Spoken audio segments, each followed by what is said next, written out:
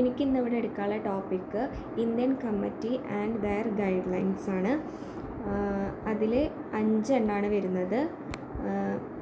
First വരുന്നത് കുമാർ മംഗളം committee 1999, Narayan Murthy committee report 2003, doctor J Irani committee on company law 2005, Naresh Chandra committee report 2002 and Uday Kotak committee report 2017.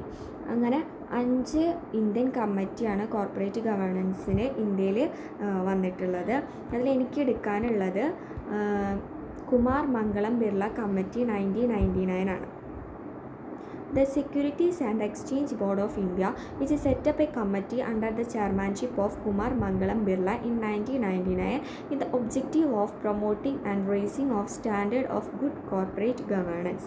അതായത് കുമാർ മംഗളം ബിർളയുടെ ചെയർമാൻഷിപ്പിലെ സെബി, അതായത് security exchange board of India setup ചെയ്തൊരു കമ്മിറ്റിയാണ് കുമാർ മംഗളം Birla committee. അത് കൊണ്ടുവന്ന വർഷമാണ് 1999. കറക്റ്റ് ഡേറ്റ് പറയുകയാണെങ്കിൽ 7th May 1999 കൊണ്ടുവന്നത്. അതിൻ്റെ ഒബ്ജക്റ്റീവ് എന്ന് പറയാന്നുണ്ടെങ്കിൽ കോർപ്പറേറ്റ് ഗവേണൻസിനെ പ്രൊമോട്ട് ചെയ്യുക അല്ലെങ്കിൽ റേസ് ചെയ്യുക എന്നുള്ളൊരു സ്റ്റാൻഡേർഡ് റേസ് ചെയ്യുക എന്നുള്ളൊരു ഒബ്ജക്റ്റീവായിരുന്നു അതിനുണ്ടായിരുന്നത്. പിന്നെ the primary objective of the committee was to view the corporate governance from the perspective of the investors and shareholders and to prepare a code to suit the Indian corporate environment.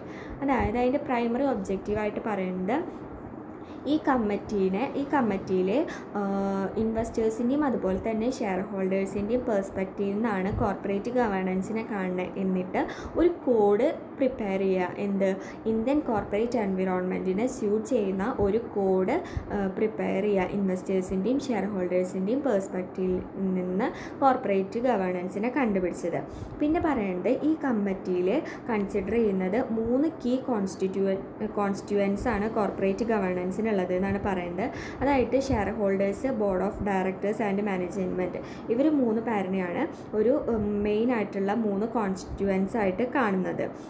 ഇതിലെന്ന് വെച്ച് കഴിഞ്ഞാൽ അവരുടെ responsibility identify ചെയ്യുക, അതുപോലെ തന്നെ അവരുടെ rights identify ചെയ്യുക, ഒരു good CG ആവാനായിട്ട് അവരുടെ റൈറ്റ്സും അതുപോലെ തന്നെ റെസ്പോൺസിബിലിറ്റിയും അസൈൻ ചെയ്യാമെന്നാണ് ഈ കമ്മിറ്റിയിൽ അണ്ടറിൽ പറയുന്നത്.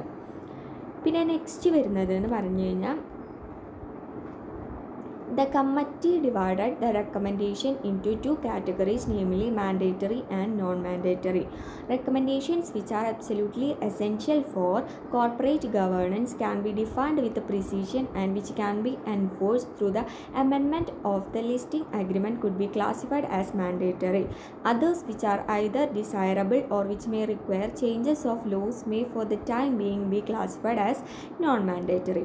അതായത് ഇതിലെ റെക്കമെൻഡേഷൻസിനെ മെയിനായിട്ട് 2 ആയിട്ട് ക്ലാസിഫൈ ചെയ്തിട്ടുണ്ട്. ഒന്ന് മാൻഡേറ്ററിയും റെക്കമെൻഡേഷൻ, അതുപോലെ തന്നെ നെക്സ്റ്റ് എന്ന് പറയുന്നത് നോൺ മാൻഡേറ്ററി റെക്കമെൻഡേഷൻസ്.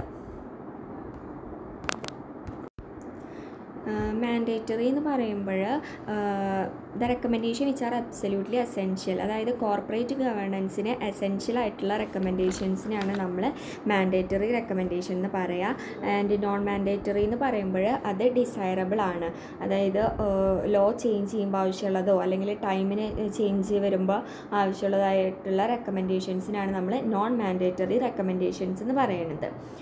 ഇനി ഏതൊക്കെയാണ് മാൻഡേറ്ററി റെക്കമെൻഡേഷൻസ് അതുപോലെ തന്നെ നോൺ മാൻഡേറ്ററി റെക്കമെൻഡേഷൻ നോക്കാം. അപ്പോൾ ഫസ്റ്റ് ഡിസ്കസ് ചെയ്യുന്നത് മാൻഡേറ്ററി റെക്കമെൻഡേഷൻസ് ആണ്. ഫസ്റ്റ് പോയിന്റ് പറയുന്നത് applies to listed companies with paid up capital of 3 crore and above. അതായത് മാൻഡേറ്ററി റെക്കമെൻഡേഷൻസ് അപ്ലൈ ആയിട്ടുള്ളത് പെയ്ഡപ്പ് ക്യാപിറ്റൽ, അതായത് ഷെയർ ക്യാപിറ്റൽ 3 crore അതിന് എബവ് ഉള്ള ലിസ്റ്റഡ് കമ്പനീസിനാണ് മാൻഡേറ്ററി റെക്കമെൻഡേഷൻസ് ഉള്ളത്. പിന്നെ നെക്സ്റ്റ് വരുന്നത് composition of board of directors, optimum combinations of executive and non executive directors.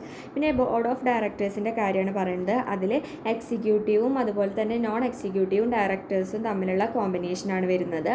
പിന്നെ വരുന്നത് audit committee with 3 independent directors with 1 having financial and accounting knowledge. അതായത് audit കമ്മിറ്റിയിൽ 3 independent directors ഉണ്ടായിരിക്കും. അതിൽ ഒരാൾക്ക് എന്തായിരിക്കണം, ഫിനാൻഷ്യലും അതുപോലെ തന്നെ അക്കൗണ്ടിങ്ങും നോളേജ് വളരെയേറെ ഉണ്ടായിരിക്കണം. അപ്പോൾ ഓഡിറ്റ് കമ്മിറ്റിയിൽ 3 ഇൻഡിപെൻഡൻറ്റ് ഡയറക്ടേഴ്സാണ് ഉണ്ടാവുക. പിന്നെ റീമുനറേഷൻ കമ്മിറ്റി അതിൽ പറയേണ്ടതെന്ന് വെച്ച് കഴിഞ്ഞാൽ റീമ്യൂണറേഷൻ കമ്മിറ്റി ഷുഡ് ബി സെറ്റപ്പ്, അതായത് ഒരു റീമ്യൂണറേഷൻ കമ്മിറ്റി എന്തായാലും സെറ്റപ്പ് ചെയ്തിരിക്കണം. പിന്നെ നെക്സ്റ്റ് പറയുന്നത് ബോർഡ് പ്രൊസീജിയറിനെ പറ്റിയിട്ടാണ്. Board പ്രൊസീജിയറിൽ at least 4 meetings of board in A year with maximum gap of 4 months between 2 meetings. അതായത് ഒരു മീറ്റിംഗ് കഴിഞ്ഞിട്ട് രണ്ടാമത്തെ മീറ്റിംഗ് കണ്ടക്ട് ചെയ്യാൻ അവിടെ ഒരു 4 month ഗ്യാപ്പ് വേണം. ഒരു വർഷത്തിൽ 4 മീറ്റിംഗ് കണ്ടക്ട് ചെയ്യണം എന്നാണ് പറയുന്നത്.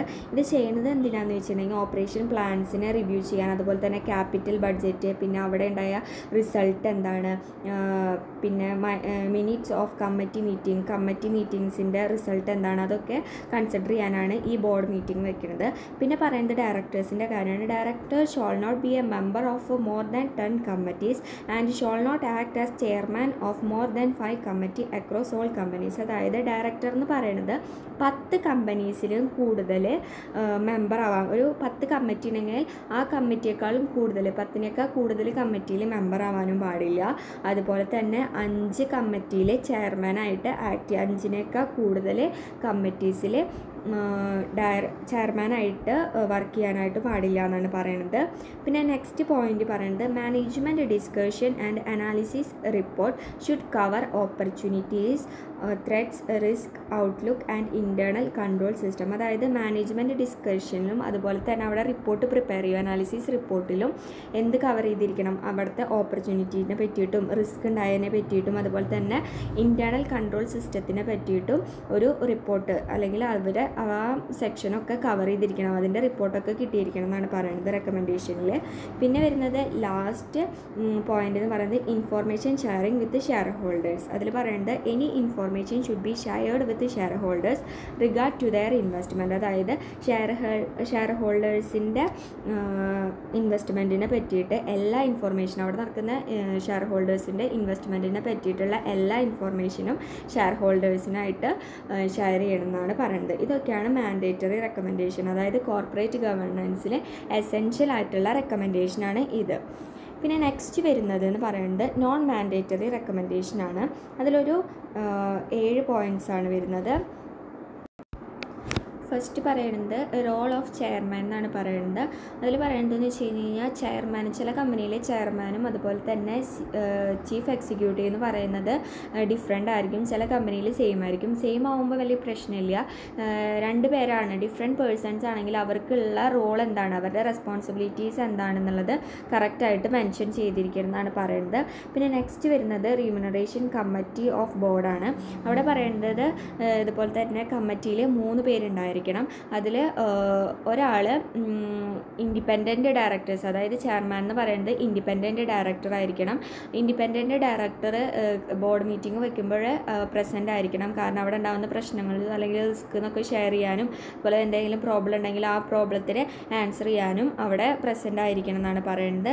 നെക്സ്റ്റ് പറയുന്നത് share holders right four receiving half yearly financial performance postal ballot covering critical matters like alteration in memorandum etcetera എന്നാണ്. അതിൽ പറയുന്നത് എന്താണെന്ന് വെച്ചിട്ടുണ്ടെങ്കിൽ അതായത് ഒരു 6 മാസത്തിൽ, ഹാഫ് ഇയർലി എന്ന് പറയുമ്പോൾ ഒരു 6 മാസത്തിൽ ഷെയർ ഹോൾഡേഴ്സിന് അവിടുത്തെ ഫിനാൻഷ്യൽ പെർഫോമൻസ് ഷെയർ ചെയ്തിരിക്കണം. അപ്പോൾ അത് അവർക്ക് ഉണ്ടാകുന്ന ഒരു കോൺഫിഡൻസ് തന്നെ ഇൻക്രീസ് ചെയ്യാനായിട്ട് ഹെൽപ്പ് ചെയ്യാണ്. പിന്നെ പറയുന്നത് പോസ്റ്റൽ ബാലറ്റിൻ്റെ കാര്യമാണ്. അതായത് ഒരു കമ്പനിയിൽ ഒരു ഇമ്പോർട്ടൻറ്റ് മാറ്റേഴ്സ് വരികയാണെങ്കിൽ അത് പോസ്റ്റൽ ബാലറ്റ് വഴി അത് ഷെയർ ഹോൾഡേഴ്സിനെ അറിയിച്ചിരിക്കണം എന്നാണ് പറയുന്നത്. ഇപ്പോൾ മെമ്മോറാണ്ടം നമുക്കറിയാം ഒരു കമ്പനിയുടെ മെയിൻ ഡോക്യുമെൻ്റാണ്. അവിടെ അതിൽ വരുന്ന ഓൾട്ടറേഷൻസ് അതുപോലെ അതൊക്കെ നമ്മൾ പോസ്റ്റൽ ബാലറ്റ് വഴി ഷെയർ ഹോൾഡേഴ്സിനെ അറിയിച്ചിരിക്കണം. പിന്നെ അവിടെ വരുന്ന ഇമ്പോർട്ടൻ്റ്, അതായത് sale of whole or substantial part of undertaking, അതായത് ഏതെങ്കിലും ഷെയർ വിൽക്കുക ചെയ്യുക പകുതിയിലോ അതുപോലെ തന്നെ ഹോളായിട്ടോ വിൽക്കുക, അല്ലെങ്കിൽ പുതിയ അണ്ടർടേക്കിങ്സ് എടുക്കുക, അല്ലെങ്കിൽ വേറെ കമ്പനിയുടെ ഇൻവെസ്റ്റ്മെൻറ്റ് സ്വീകരിക്കുക, അല്ലെങ്കിൽ ബ്രാഞ്ച് ക്യാൻസൽ ചെയ്യുക, അങ്ങനെ എന്ത് ചെയ്യുകയാണെങ്കിലും അത് പോസ്റ്റൽ ബാലറ്റ് വഴി ഷെയർ ഹോൾഡേഴ്സിനെ അറിയിക്കണം എന്നാണ് പറയുന്നത്. പിന്നെ വരുന്നത് കോർപ്പറേറ്റ് റീകൺസ്ട്രക്റ്റിംഗ്. അതിൽ വരുന്നത് കോർപ്പറേറ്റിൻ്റെ ഒരു റീകൺസ്ട്രക്റ്റിംഗ് ആണെങ്കിലും അതുപോലെ തന്നെ ഫർദർ ഇഷ്യൂ ഓഫ് ക്യാപിറ്റൽ, കൂടുതൽ ക്യാപിറ്റൽ ഇഷ്യൂ ചെയ്യുന്നതാണെങ്കിലും അതുപോലെ തന്നെ venturing in to A new business, ഒരു പുതിയ ബിസിനസ്സിലേക്ക് കടക്കുകയാണെങ്കിലും അതൊക്കെ പോസ്റ്റൽ ബാലറ്റ് വഴി അത് ഷെയർ ഹോൾഡേഴ്സിനെ അറിയിച്ചിരിക്കണം എന്നാണ് പറയുന്നത്. അങ്ങനെ ഇതിനെ മാൻഡേറ്ററിയും അതുപോലെ തന്നെ നോൺ മാൻഡേറ്ററി റെക്കമെൻഡേഷൻസ് ഉണ്ട്. ഈ റെക്കമെൻഡേഷൻസിൽ എല്ലാം ഈ റെക്കമെൻഡേഷൻസ് പ്രാക്ടീസസ് ആക്കണമെങ്കിൽ അതിൻ്റെ റെസ്പോൺസിബിലിറ്റി ഫുള്ളായിട്ടും ആർക്കാണ്? ബോർഡ് ഓഫ് ഡയറക്ടേഴ്സും അതുപോലെ തന്നെ മാനേജ്മെൻറ്റ്, കമ്പനിയുടെ മാനേജ്മെൻറ്റിനും അതുപോലെ തന്നെ അവിടുത്തെ ബോർഡ് ഓഫ് ഡയറക്ടേഴ്സിനാണ് അതിൻ്റെ റെസ്പോൺസിബിലിറ്റി. അതായത് ഈ റെക്കമെൻഡേഷനായിട്ടുള്ള മാൻഡേറ്ററിയും അതുപോലെ തന്നെ നോൺ മാൻഡേറ്ററി റെക്കമെൻഡേഷൻസും പറയുന്നത്. അതിൽ ഇതൊക്കെയാണ് കുമാർ മംഗളം ബിർള കമ്മിറ്റിയിൽ വരുന്നത്. Thank you.